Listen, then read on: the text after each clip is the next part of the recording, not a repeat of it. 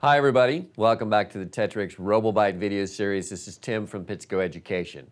Today's RoboByte, I want to talk to you about the TETRIX Mecanum Wheels. Some people say Mecanum, I'm going to say Mecanum just because that's kind of where I'm from, but it's a specialty wheel that's part of the motion category in the TETRIX ecosystem, and it's because of its specialty wheel, I want to make sure that I cover all of the design features of this wheel versus another Mecanum wheel because face it, not all Mecanum wheels are the same.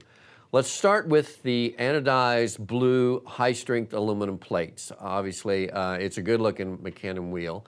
That's obviously important for some folks.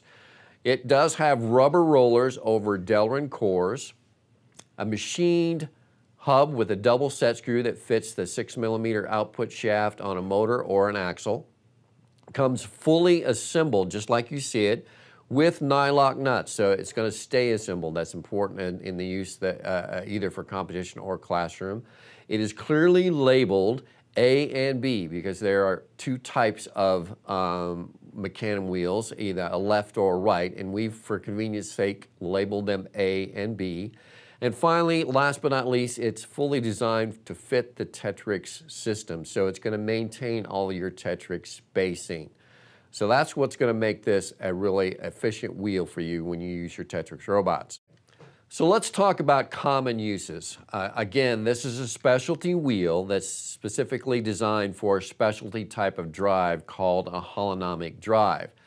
Now let's start with the drive. A holonomic drive basically means that the robot can move in any given direction, diagonally, forward, sideways, backwards, without changing the orientation of the robot.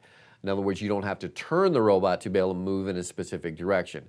Now, the way it can do that is because of the design of these Mecanum wheels. There's two different types. There's an A side or a left-hand wheel, or there is a B side or the right-hand wheel. And so both types are needed on a robot in the right combination to be able to create that type of specialty drive.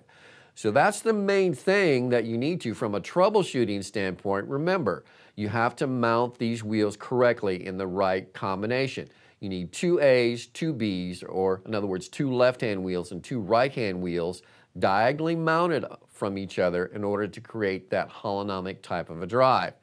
So that's the main thing from a troubleshooting standpoint, other than just common sense things like set screws need to be tight, make sure things are not rubbing, those type of things. So let's talk about resources. Again, because this is a specialty wheel, there are some special resources available, just like on all of our products. If you go to www.pitsco.com and look at the product page, at the bottom you'll find that resource category that has things like CAD files, in case you need to make a digital model of your robot. In this case, a special resource file that's going to explain a little bit of the history of Mecanum wheels, tell you exactly how to mount your wheels, show you a diagram of that. Everything you'll need to be able to use these successfully on your robots are part of that resource section at the bottom of the product page. So like we always say, have fun, build some robots, come back and see us.